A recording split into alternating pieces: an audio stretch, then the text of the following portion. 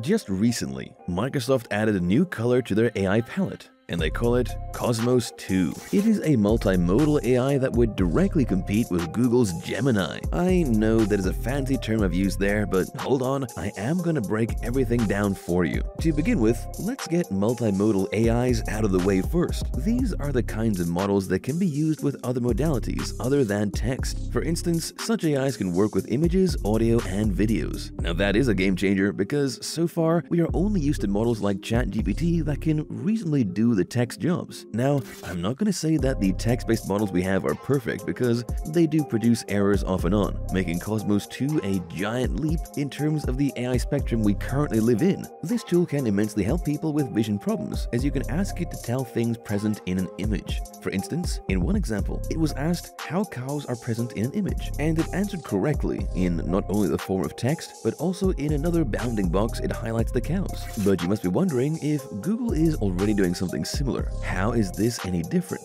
But before that, let's see what Microsoft is actually doing. Kosmos 2 is based upon Kosmos 1, which could provide visual responses, specifically bounding boxes, that greatly enhanced vision language tasks, especially in understanding referring expressions. This means Kosmos 1 was designed for image processing. It could identify and interact with visual objects, and in fact, it became a beneficial product. Unlike other competitors functioning only on text-based responses, the visual responses offered by Kosmos 1 were more precise and clear, effectively resolving co-reference ambiguity in communication. The model's capacity allowed it to connect noun phrases and referencing terms in free-form text responses to specific areas in pictures. As a result, the reactions became more accurate. Now what has happened is that these geeks integrated the multimodal corpora in Kosmos 1 to leverage its potential fully. It is going to get a little bit geeky, but it is really important to discuss what is happening at the core. Don't worry, I will explain what all of that means. What happened next was that the image-text pairs were derived from subsets of Lion 2B and Koyo 700M, and a pipeline was established to extract and align text spans,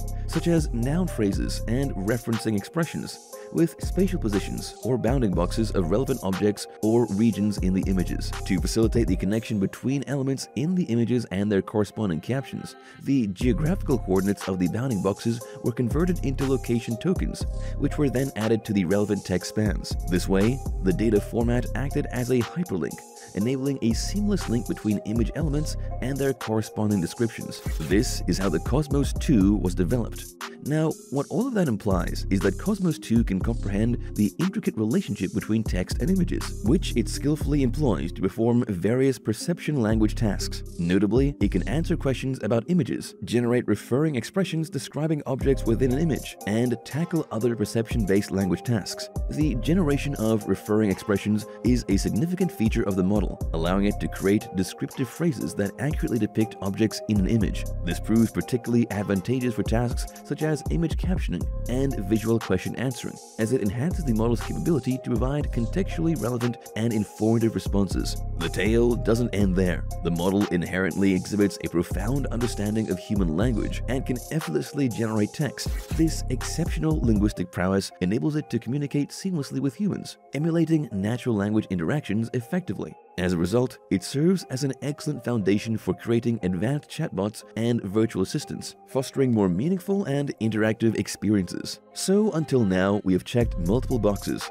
We have discussed how it was made and what it can do. But now, let's see how it basically works. In this example, we have an image of a dog in a field of flowers. The AI breaks down the image into three main parts, i.e., the dog, the field, and the flowers. It then merges this information together, omitting the specific details like flowers from the final input. The AI successfully identifies the scene as a dog in a field of flowers. This approach proves highly effective in providing us with the needed information. When comparing Kosmos 2 to other benchmarks, I found that it outperforms several models like Visual But Glib Fiber and Grill in terms of zero-shot capability. Zero-shot capability means that Kosmos 2 can perform a task without any specific training or examples for that particular task. Instead, it relies on its pre-trained knowledge to make predictions for unseen tasks. This sets Kosmos 2 apart and makes it a standout performer. Now, I'm not kidding when I say it is a standout performer because when you look at the benchmarks, things become pretty evident. Although models like Visual but Glib Fiber and Grill may display higher scores at first glance, they lack the impressive zero-shot capability that sets Kosmos 2 apart. In contrast, Kosmos 2 excels in zero-shot scenarios, outperforming 4 other models in this aspect. Both Kosmos 2 and Grill stand out as the only visual model successfully achieving this level of performance in referring expression comprehension with zero-shot accuracy.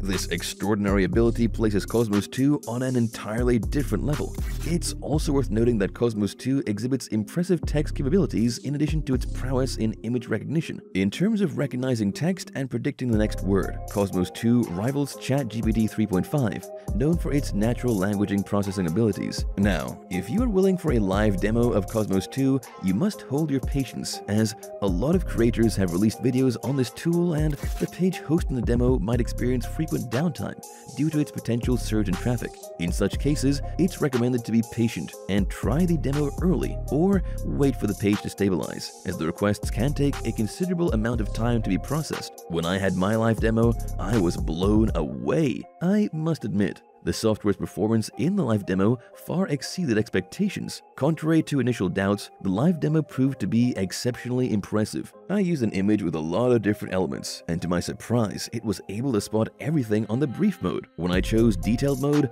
the page crashed while loading for me, but I checked a lot of videos from different creators and the results were groundbreaking. Another thing that caught my eye was its ability to differentiate between textures. For example, I used this image and it clearly indicated pom-poms with googly eyes. I know it might be very easy for you to grasp what is in this image, but I initially thought of it as some kind of a digital paintbrush pattern around the toyish eyes. Now, when I look at how this tool works, what I can see is that it can revolutionize everything when it is deployed at mass level. For example, in the healthcare sector, such intricate medical imaging AI can assist doctors in diagnosing diseases and conditions, leading to early detection and improved treatment planning. This technology has the potential to save lives. For manufacturing industries, image recognition AI is used for quality control on assembly lines, identifying defects, and improving production efficiency. Not only that, in agriculture, Kosmos 2 can be deployed to analyze satellite and drone images to monitor crop health, optimize irrigation, and detect pest infestations, resulting in increased crop yield.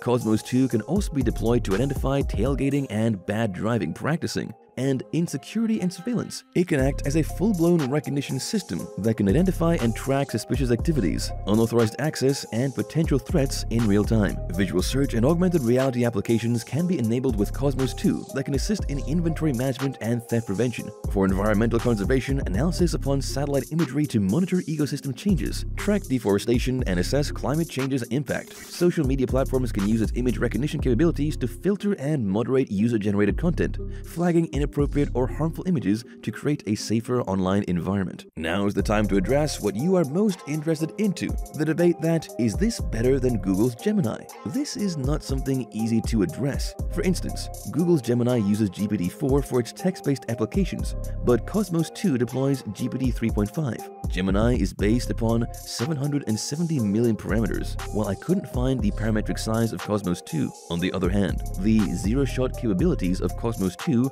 are way better than Gemini's. As of now, both models show huge promise, but which one truly shines as a winner is yet to be determined. Subscribe to the channel for more blues from the world of AI. I have made another video on the Google's Gemini to discuss its capabilities in detail. By watching both videos, you can decide for yourself which AI is better and in what domain. It must be appearing on your screen now, so click, and I will see you there in a minute.